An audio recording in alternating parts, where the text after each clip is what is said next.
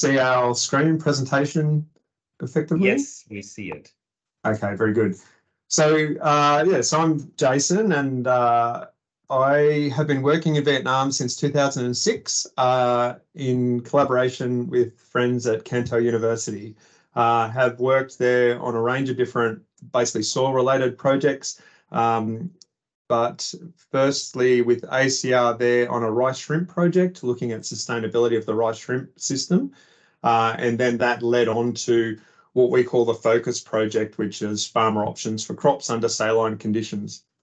And with me, I have Brooke, who is postdoc on that project. So, hi everyone. I also have worked in Vietnam for a while, but started in 2015 as part of my undergraduate, and I have progressed through after getting my PhD and now work full-time on this Focus project, and interested in soil, plant, sort of microbial interactions. So it's a great space to explore this. Right, yeah. So the project is funded by ACR, and it's led in Australia by us at Charles Sturt University, and our in-country lead is Condon University. So just as a brief intro, of course, the Delta in Vietnam is hugely important to the country. It's about 12% of the area, a very flat area. And so it is all pretty much less than 4 meters above sea level, except for a few hills, or what the locals call mountains. But yeah, so a lot of it's even less than 2 meters above sea level. Agriculture is hugely important to the economy in the Delta, with 80% of the jobs associated with agriculture in some way. And the Delta produces over 50% of the country's rice production, and a lot of that is exported as well. So the economic value is quite large. So the food bowl of Vietnam is the Delta. However, over the recent years, there's been competition for the water that's coming down through the Mekong River. So with upstream water use and damming, we've had, due to climate change, drought is a lot more regular now, and even the rainfall patterns have been disrupted. So sort of 10 years ago, the dry and wet season were very set, whereas now they're quite variable and unpredictable, which causes problems, of course, to the cropping systems. Sea level rise is an issue, being close to the equator, and so the seawater rise has been recorded as being about 12 to 14 millimetres per year. And of course, as the seawater rises, the salt water starts coming up through the canal and river system. And so in this diagram in the map here, you can see that there's lines that show the extent of salinity coming through into the Delta inland, upstream, up canals, and salinising the land. And so you can kind of see there in 2010, and it's around the coastal areas or peri-coastal areas. 2016 was a rather large drought effect, and salinity really started to impact rice crops, and farmers were in a lot of trouble because they never experienced this before in some areas because it had moved so far inland. And you can see there in 2020 it happened again, and even further in some areas. And so you literally have a situation where people who have been able to farm a certain way for decades, all of a sudden were starting to be impacted by this seawater rise and the saltwater intrusion coming up the canal system. And of course, their response once that happened was, okay, I can't irrigate from the river anymore because it's saline, so I'll groundwater pump instead. And of course, removing water from a delta system makes the land subsidence worse. And so whilst the seawater rise is that 12 to 14 millimetres per year, land subsidence is around 40 millimetres per year. And so the net effect of that, of course, is around 50 millimetres a year in a system where you are 2 metres above sea level. So that's a bad situation. And that's the situation that we're working in. And of course, the problem is that that salinity and the effect of the drought, basically you have hundreds of thousands of hectares impacted by salt and by lack of water, and you have all that loss of production, loss of farm income, and impact on communities, rural communities. So that's our problem. And of course, the worst of this situation, the worst of the saltwater intrusion and the drought occurs in the dry season. So in a lot of areas through the Delta, they'll grow 3 crops of rice a year. And our problem is largely in this early dry season situation. And so it's this third rice crop that often will get killed by the salinity. But even in areas where they grow 2 rice crops, they stretch that out such that that second rice crop is still susceptible in some years to impacts by salt. So what we're looking at is alternatives to rice in this dry season period.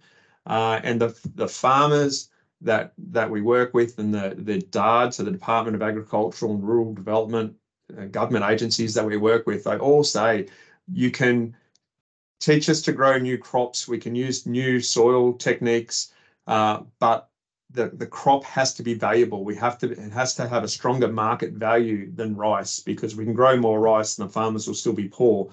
So the alternative has to be a marketable, profitable crop. And so we focus on that as well. So in looking at these alternative crops, we look at the crop, but also the soil management and the agricultural management of the field to be able to grow those crops. So we've kind of got the biophysical, the crop, the selection of the crop species and also variety, and then the soil management that supports that crop. And that sort of thing, Brooke will go into more detail, but we're talking about raised beds to minimise the effects of waterlogging, mulches to minimise evaporation and decrease the effects of salinity, for example.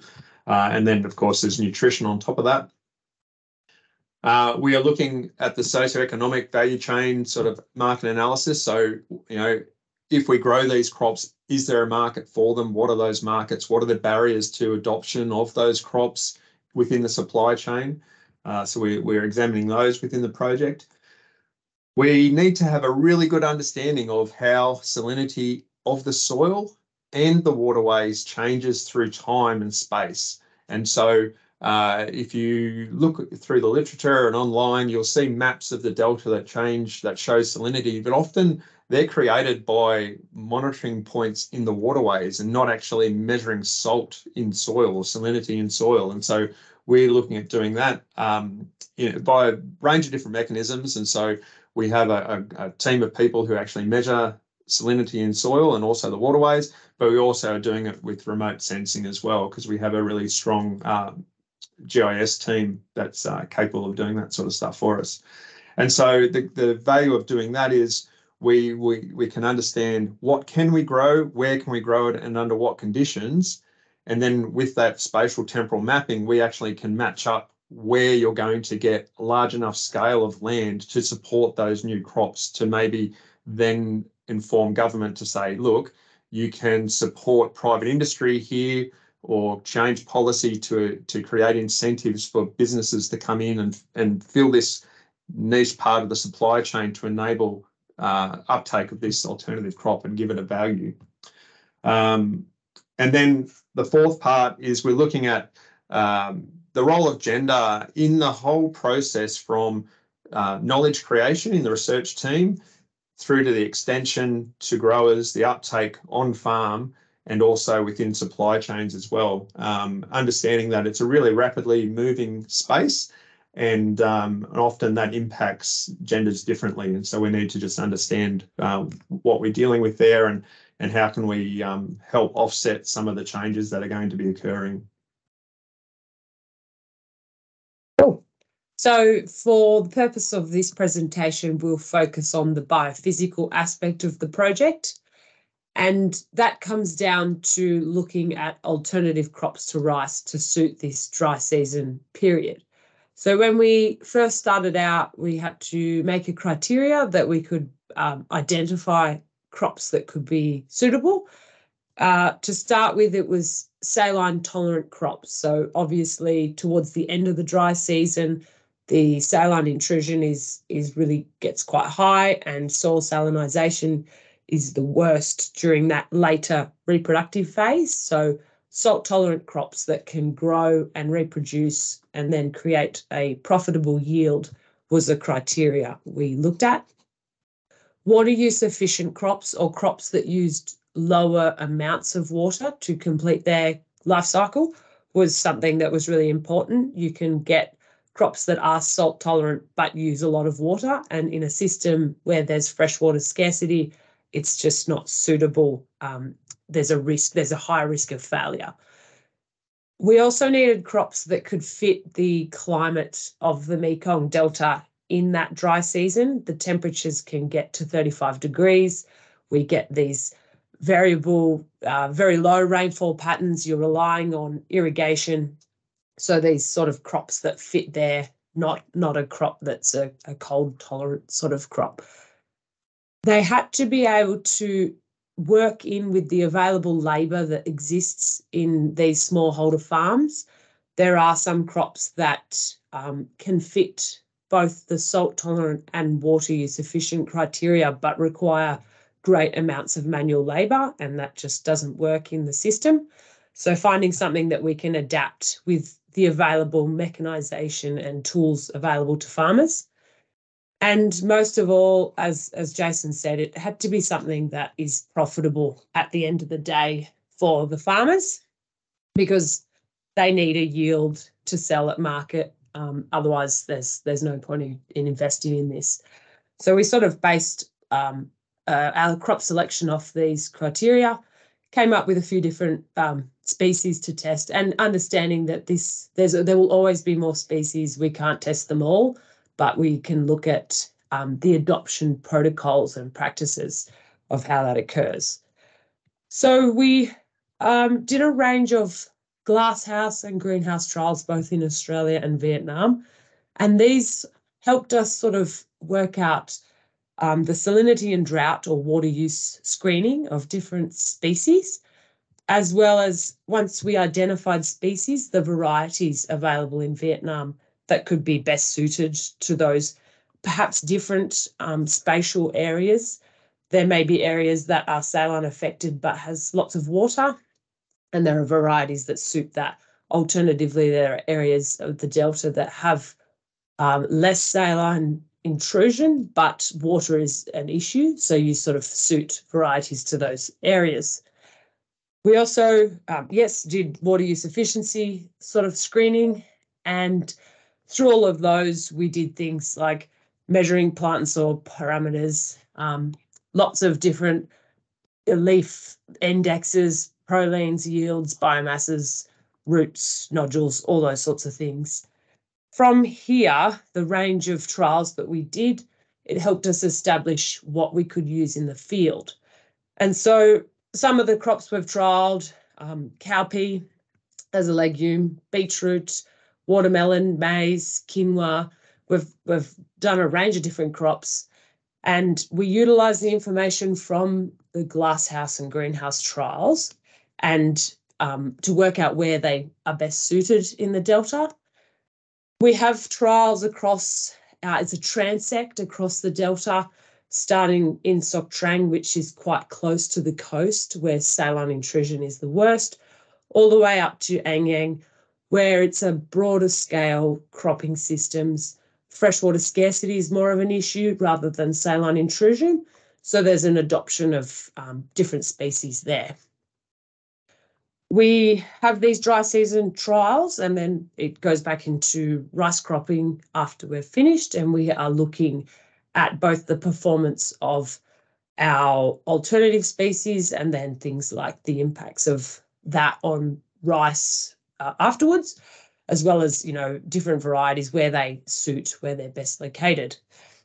So with those field trials, we've got the species that we've selected, but we've also looked at different management practices that we can use to enhance and optimise the growth of these alternative crops.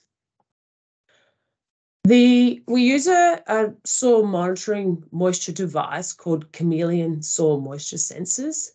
And these are Australian made, and I'll go into detail in the next slide. But we help farmers understand irrigation schedules. They're familiar with growing rice, which is obviously flood irrigation. These upland crops, different water requirements. We can make more efficient water decisions. And so we're using these tools to test those thresholds there.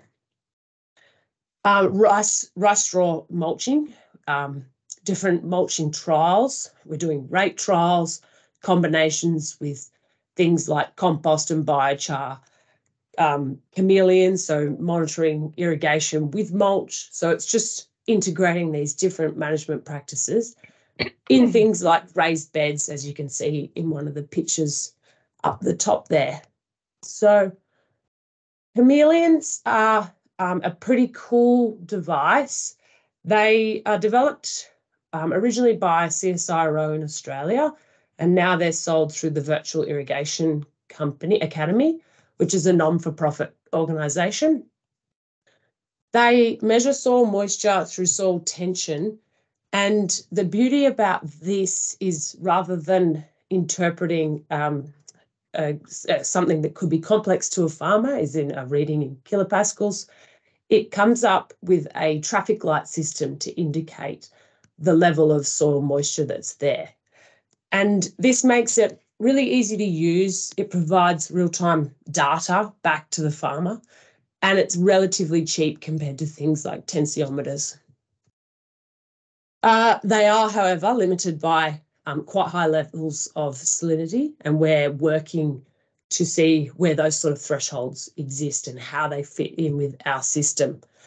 So the traffic light system, just very quickly, blue is, it's been calibrated to mean you've got a soil tension between 0 and minus 22 kilopascals. So your soil is essentially wet. You don't need to irrigate it. Green is moist.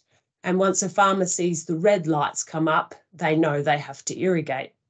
You can have multiple different layers so that each light corresponds to its own sensor, and that sensor can be put at different depths. So you could have 0 to 5, 5 to 10, 10 to 15 centimetres, or we use them spatially because we've got shallow rooted species.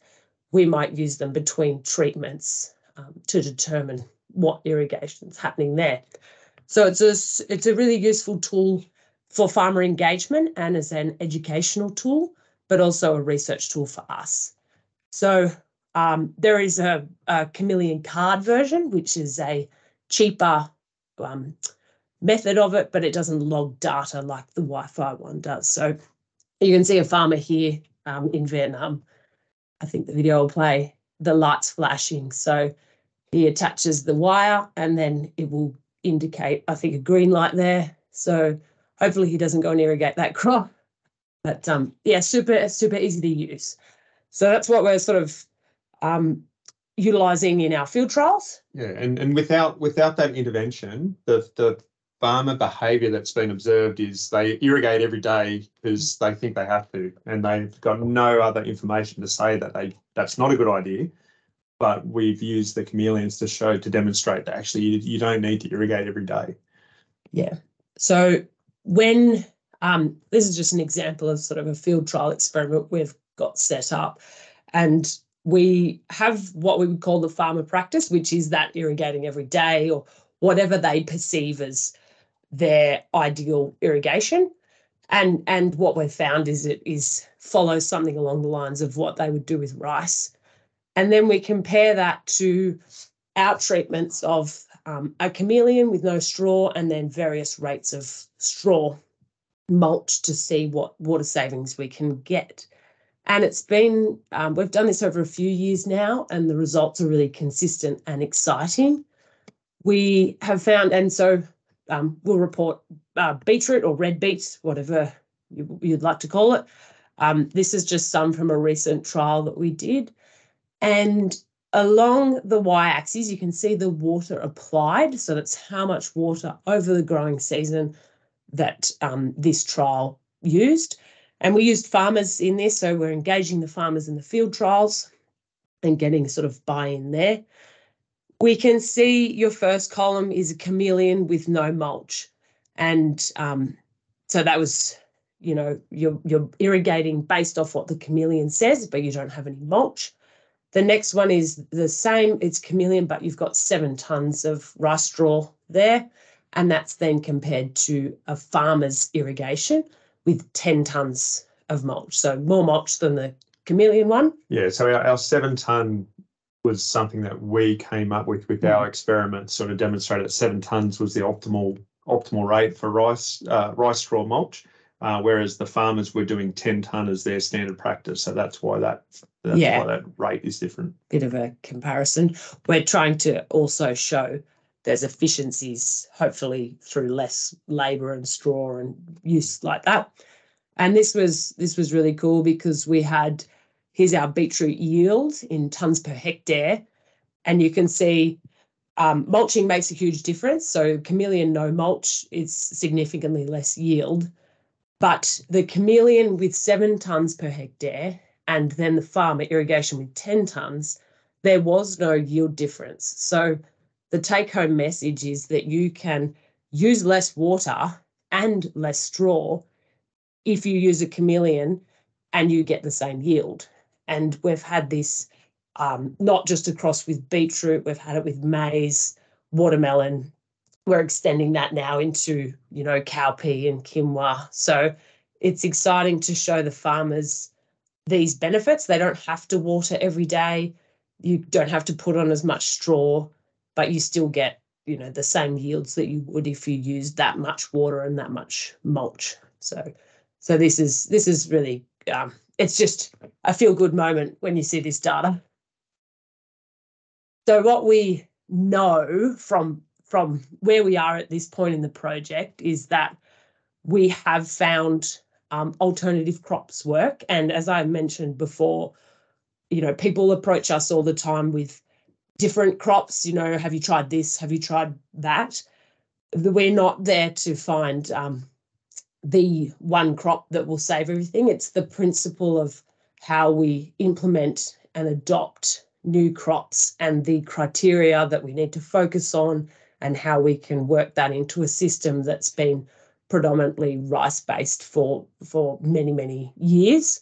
So we've grown these crops, novel crops in areas that have not seen alternative crops, and they work, which is good to know. And they're profitable. Profitable, yeah. Beetroot, I don't have the quote here, but we interviewed this farmer in the picture and he made, I think, 27 million dong per 1,000 metres squared compared to rice, which was 2,000 or 3,000. So significant increases in farm income, which is fantastic. And I think the next point, you get that water saving if you combine some management practices to help optimise those crops.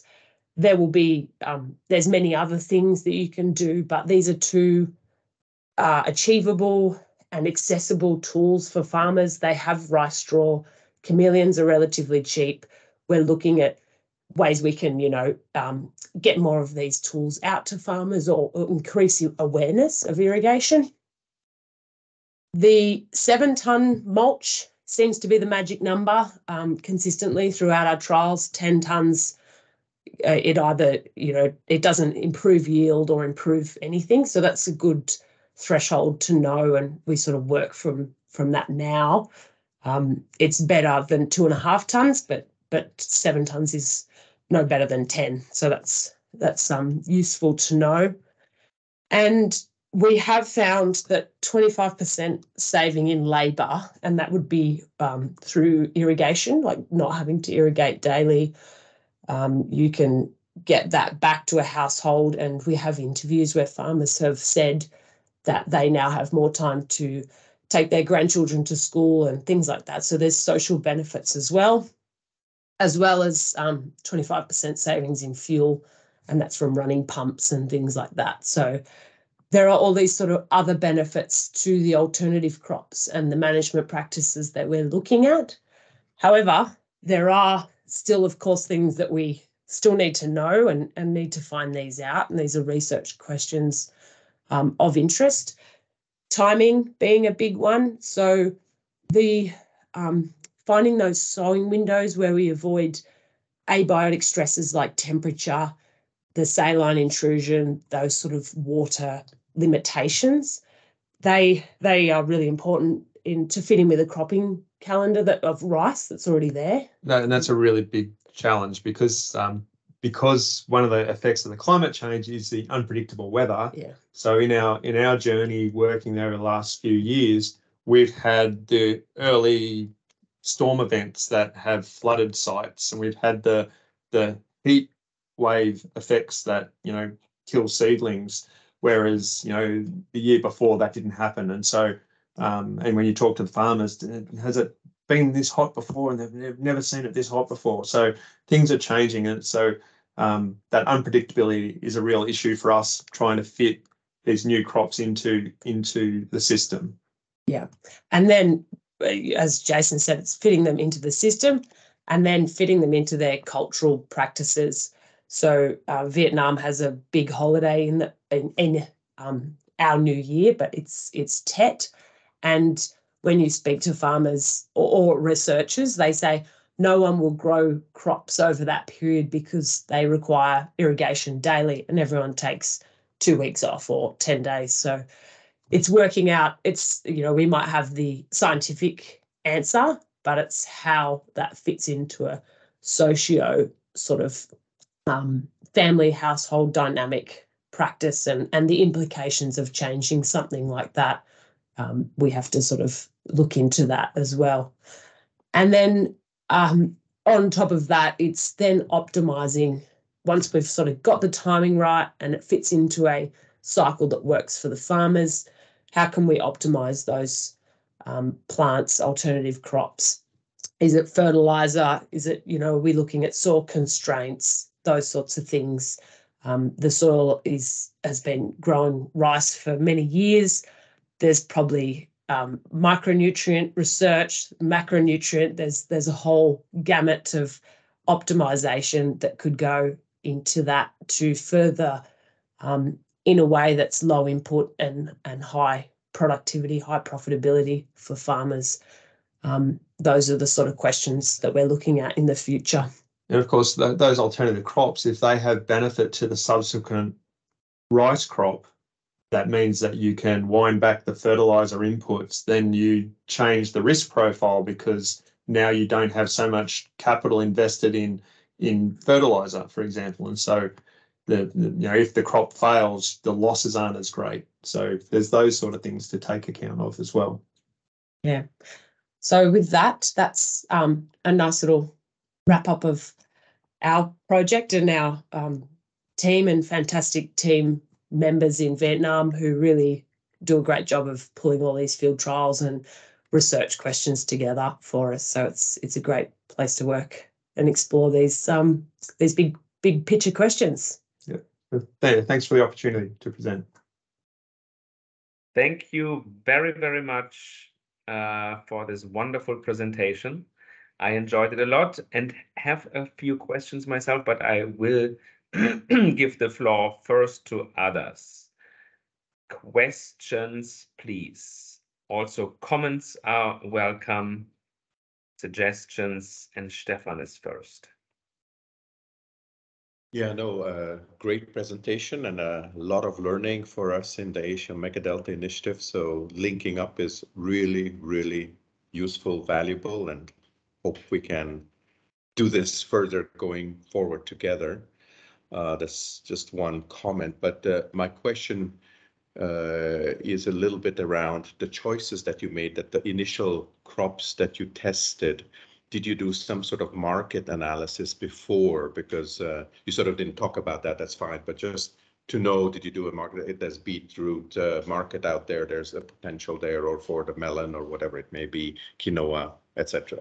Over? Yes, yeah. So we did in as far as we knew that we couldn't do every single crop, and so we grouped them into sort of cereal types or grain crops, vegetables, and did it that way.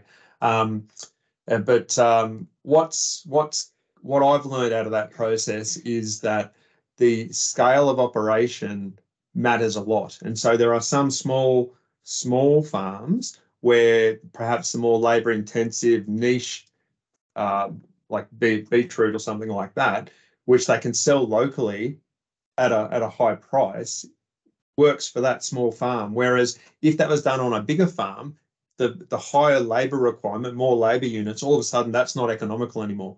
Whereas if you move somewhere to a larger scale, then mechanisation becomes super important, and something like quinoa is viable, whereas it's not viable on a small farm because, you know, you need to be mechanised to actually make that function. And so whilst we are doing those supply chain studies, we started with the agronomic to get the ball rolling in that, and now we can refine and probably chase the winners a little bit better, if that makes sense. Yeah.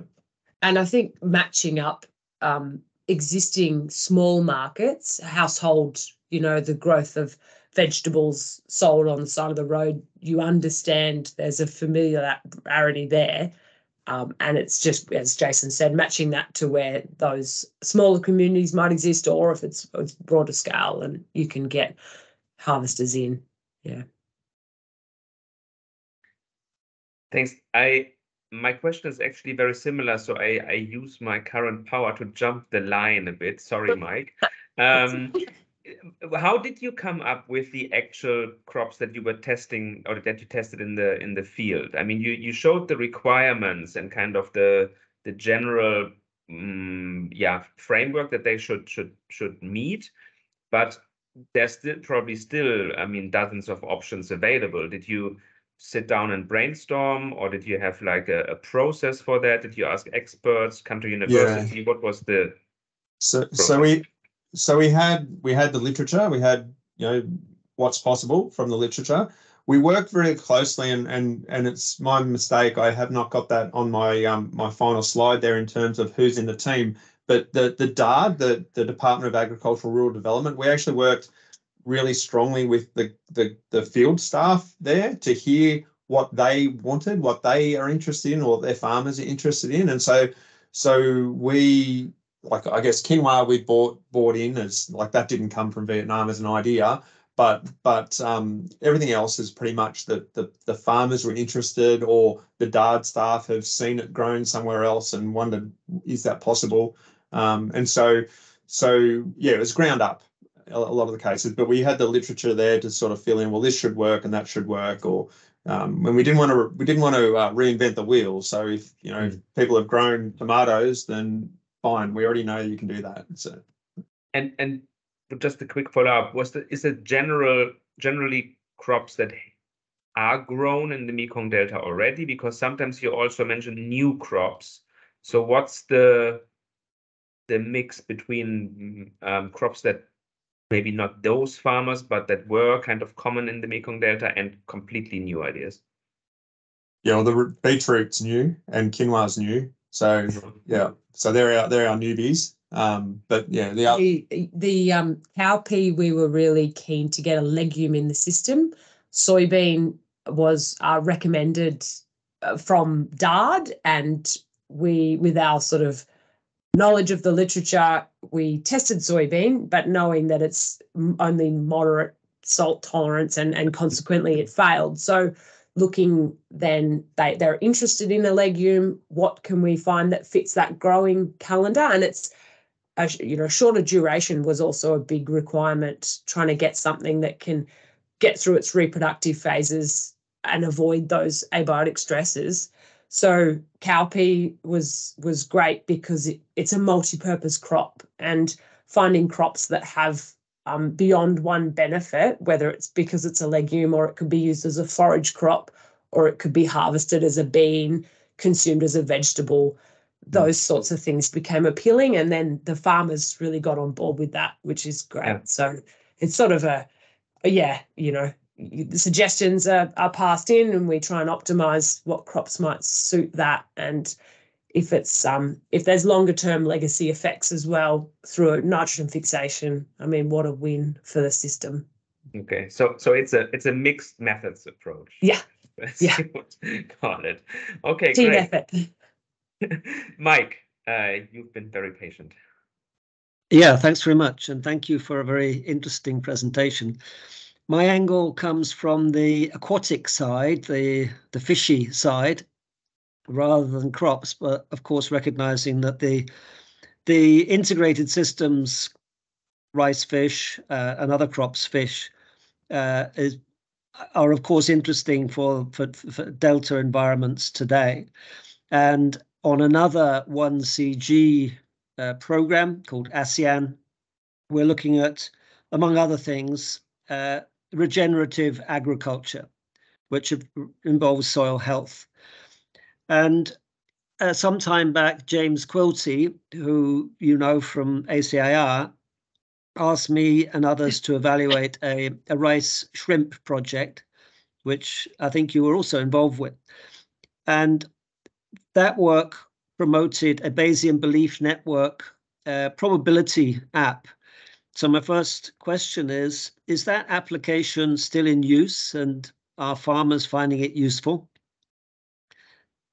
I'm not sure on the uptake of the BBN app. I know they were interested. I know they wanted it. It was one of the things that we need this, but I'm not sure how far that got developed after that project ended. But we had it set up. We got it to a point where we had the structure there. It functioned, but like any decision support system, its value improves with data going into it, and so. I'm not sure how much has happened since the project ended. Okay, thank you. And the next question, part of the question is, have you come across something called a biofunk tool? It measures soil health by gathering a range of soil properties to give a prediction about soil health. Short answer, no. But one of the things that we work with the farmers, because we initially started with training programs to train the farmers about salinity because it's such a high risk factor for cropping. And what came out of that was actually they need just soil health training. And so it was amazing what the farmers could tell you about their soil just from their observations. Like, we keep growing rice and the yields keep going down. We keep putting more fertilizer on, but the yields keep going down. But when we grow these alternative crops, everything changes, and the next rice crop's better. And so they put it together and realize that soil health is really important, but they don't know much about it. And so we have changed our training from salinity training to soil training, soil constraint training. And we've done it, and you'll have to forgive us for just being Australian people working with Australian farmers and understanding what that's like.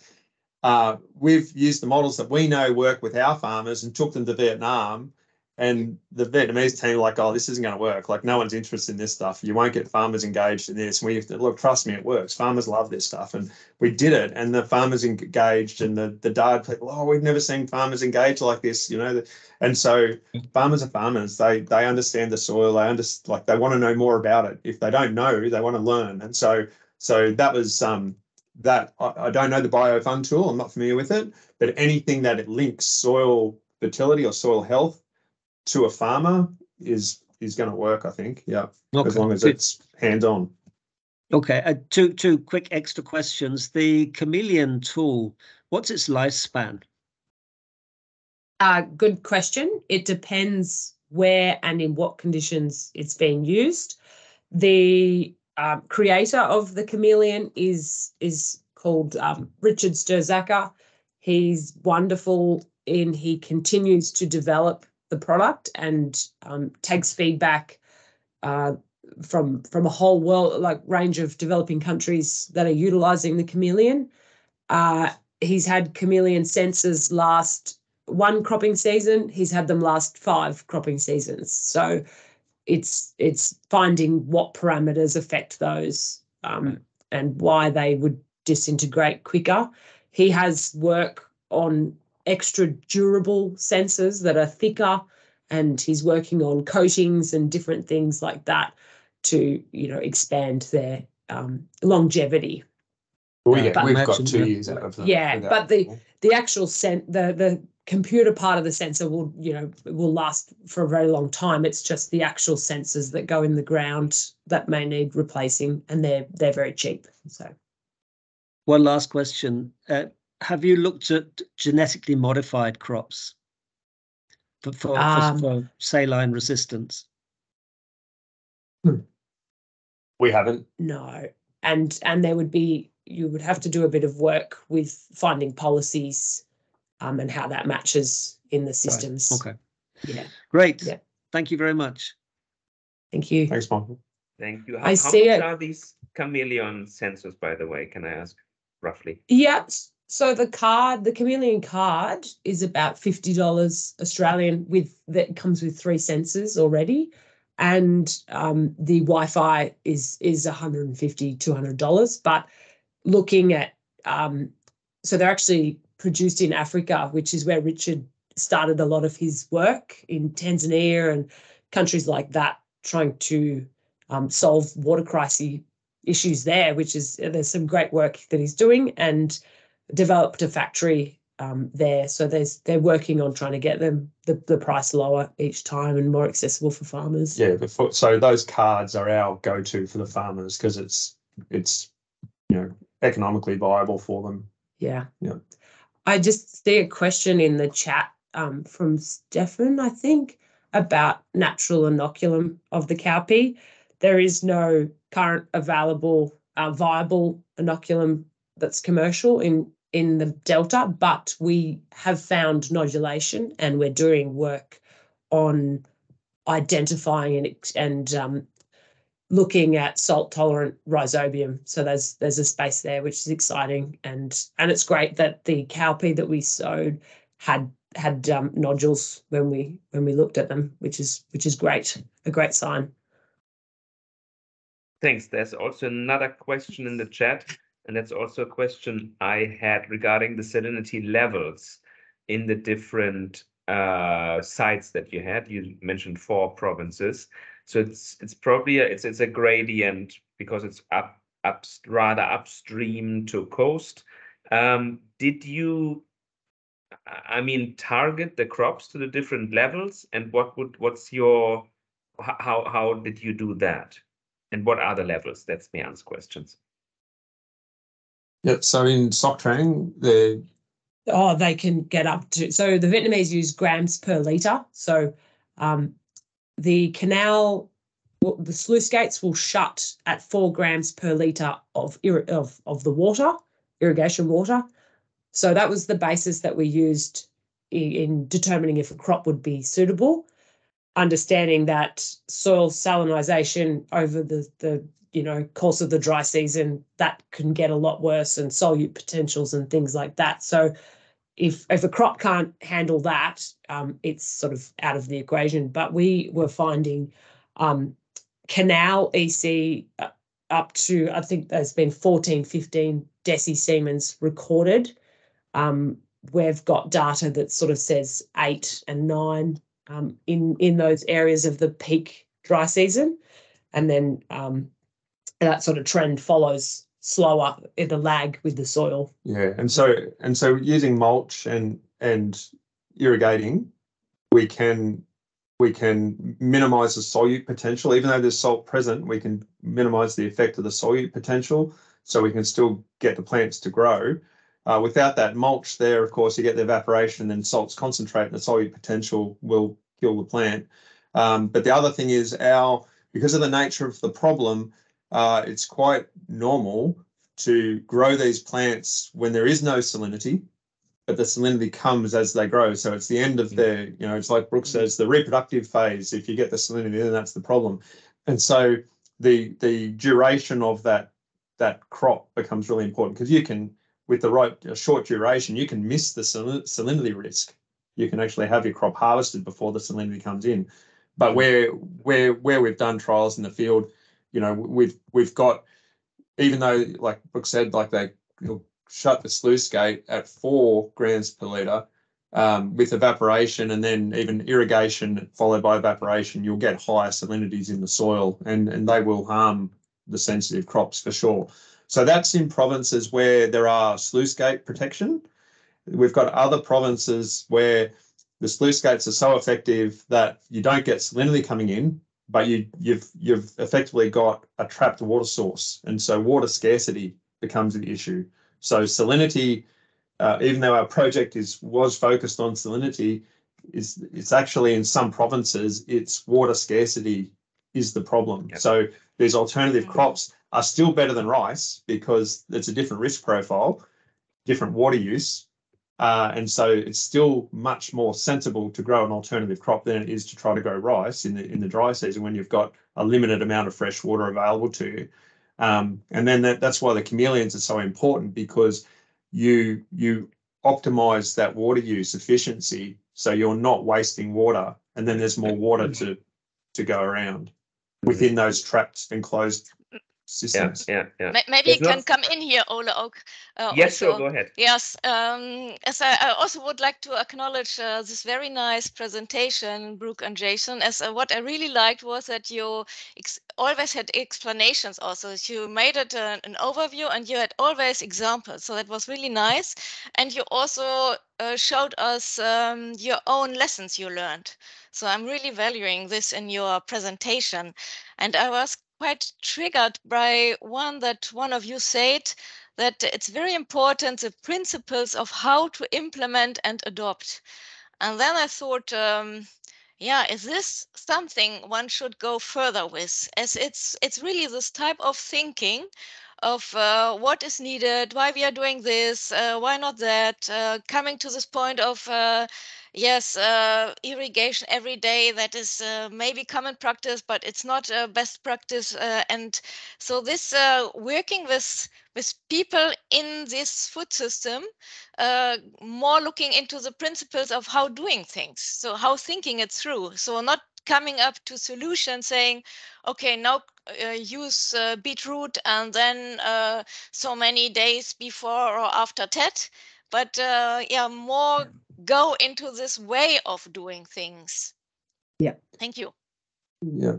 And it's interesting, like, and I'm limited, I've only really worked in Vietnam as my international experience, but the farmers there, they'll see something work and just pick up and go with it. And so the willingness, you go from literally going from, hey, let's consider growing alternative crop instead of rice because rice is risky. And then they see it. And now, well, let's grow 2 alternative crops. And it's like, whoa, just calm down. Like, maybe we just get one right first. But they're wanting to keep going faster and faster. And so, being there to be able to support that interest and that enthusiasm, but also protect people from perhaps the risks that come with changing so rapidly. But so there's a balance there with dealing with the individuals, right? I think that's the key to it. Like you've got to tap into that enthusiasm and it might be their age and stage and who's there to farm with them or what their goals are, become really important. And you talk about learning. We've spoken about a little bit. There's so much learning involved in it, but of course. But when we see the farmers around our field trial, and their neighbours then want to get involved and they start expanding out, then we have because if they're not going to grow that alternative crop and they want to grow rice, well, now we've got a hydrology conflict. Because some people want to have flooded fields next to something that needs to be drained. And so those issues become important. And maybe even other things like you have less rice, but you need the rice as a milk. Yeah. So and if you use the rice as a milk, what are you not doing with rice that you may have done before? So then there are always a lot of things to be looked into, whether with one that is very good, you are causing something else where maybe something is missing at the end. So it's really these discussions about trade-offs, what we are using and in what way. Yeah. In Bangladesh, in one of the projects, we've quite interestingly had a profitability analysis combined with a risk analysis, and then you can also see, okay, some cropping systems may have higher profit but also have a higher risk, and that's important to balance.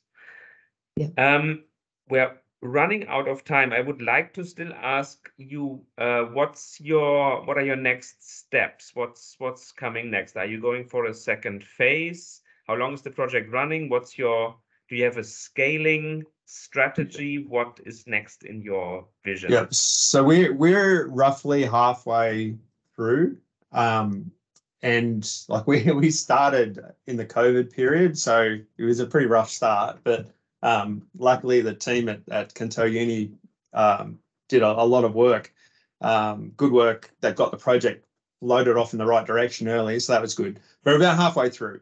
And so what we are looking at doing now is our struggle, like Brooke said in her presentation, that fitting timing into a cropping calendar is very crucial. And so we want to do more work around timing of sowing and timing of these land management practices and preparation.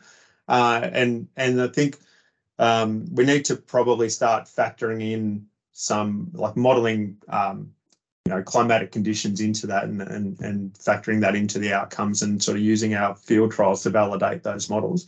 So we need to do that. We need to, at the moment, all of our fertility is based on what is common practice in the area, which is largely coming off what people do if they grow maize.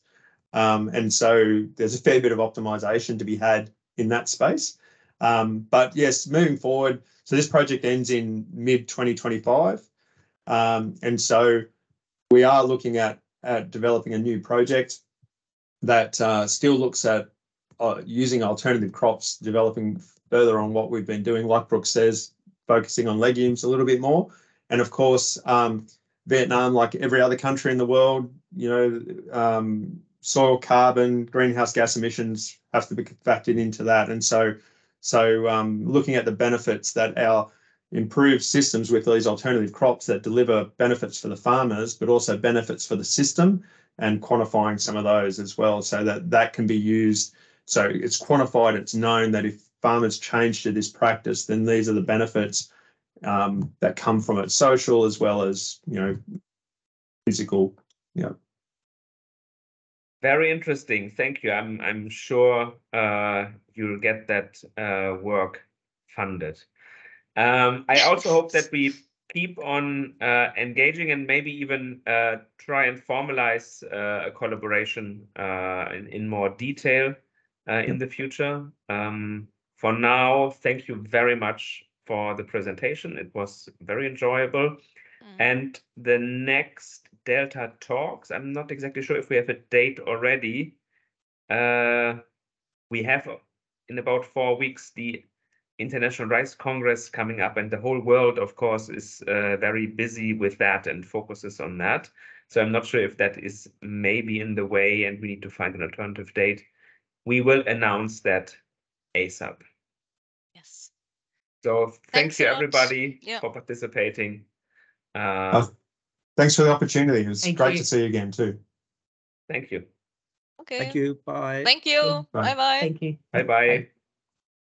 Thank you.